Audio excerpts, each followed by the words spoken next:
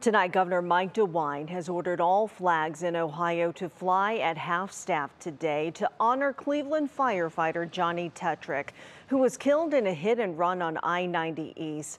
Tetrick was responding to a previous crash near MLK Drive last night when he was struck by the car that sped off. A search overnight for the driver led to the arrest of a suspect this morning.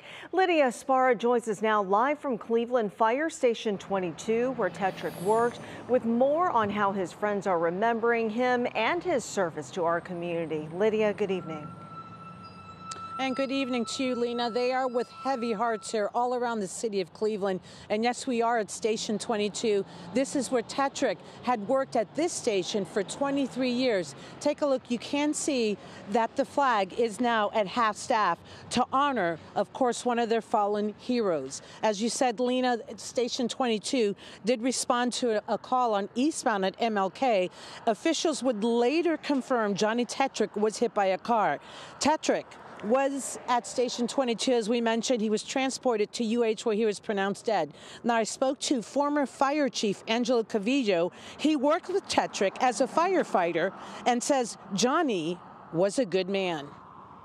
Soft-spoken, but yet strong, you know you can depend on Johnny. And he was just a great fireman, a great person, and a tremendous loss to the city of Cleveland Division of Fire.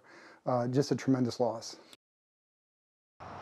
Indeed, a tremendous loss here for the city of Cleveland for Fire Station 22.